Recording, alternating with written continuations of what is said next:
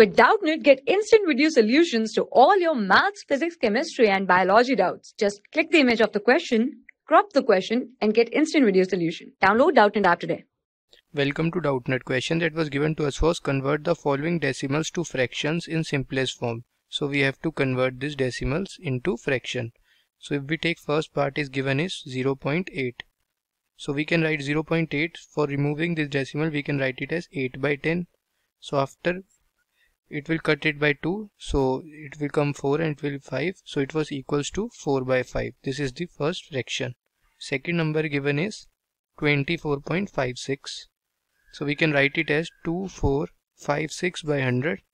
If we cancel it by 2, we get 1228 divided by 50, then again by 2, it will be remaining by 25, and here comes 6, 1 and 4.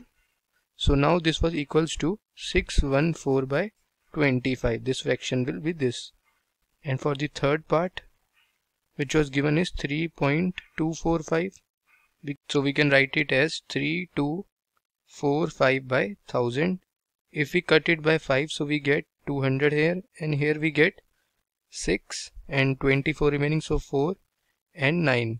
So our decimal, so our fraction form is 649 by 200. And the last option is given, that is fourth option is given is 1.75. so we can write it as 175 by 100.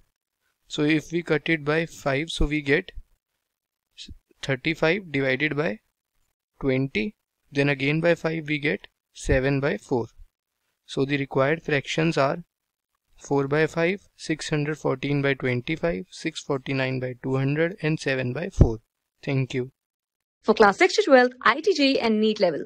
Trusted by more than 5 crore students. Download Doubtnut app today.